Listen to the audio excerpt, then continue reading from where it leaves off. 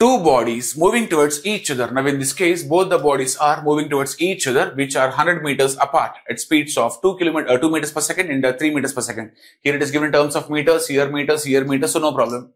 Okay. At what distance from the starting point of the slower body do they meet? Fine. So if you see here, both the bodies were 100 meters apart, right? Both the bodies were 100 meters apart. So this is 100 meters which they were separated with. So two bodies move towards each other. Now both were approaching towards each other. Fine. Both were approaching towards each other.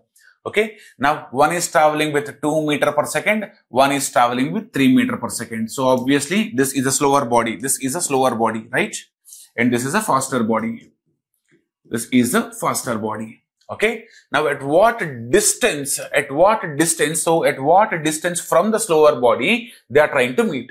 Okay. Now he's not asking us the common point where they are trying to meet. He is only asking us to find out at what distance from the slower body the meeting will be happened. Okay. Both the vehicles were going to meet. Okay. Now here if you see the distance has been there and the speed has been there. So first of all I try to find out the time.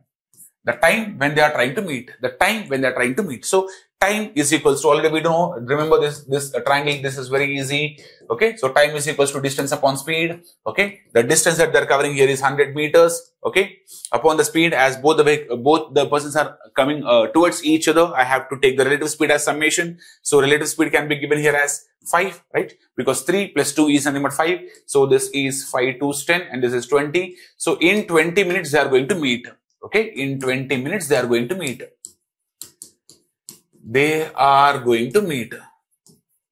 But he is not asking at what time they are going to meet. He is asking the distance from they are going to meet. And now he is not asking us the time. He is not asking us the time here. He is asking at the distance. Okay. Now for example, this distance. Okay. So distance is equals to, already we know distance is equals to speed into time. Okay. So the speed, because he is asking about slow moving body. So 2 into time has been given here as 20 minutes.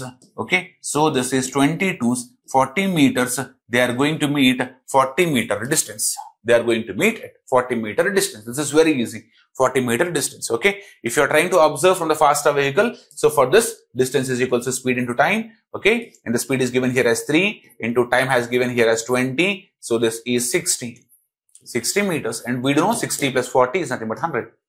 Okay. So for faster vehicle, it will be taking 60 meter distance to have the meeting. And for the slow moving vehicle, it will be taking 40 meters distance to have the meeting. Okay. So this is very easy because he will travel more distance because he is traveling with more speed. He will travel lesser distance because he is traveling with lesser speed. This is very easy to understand.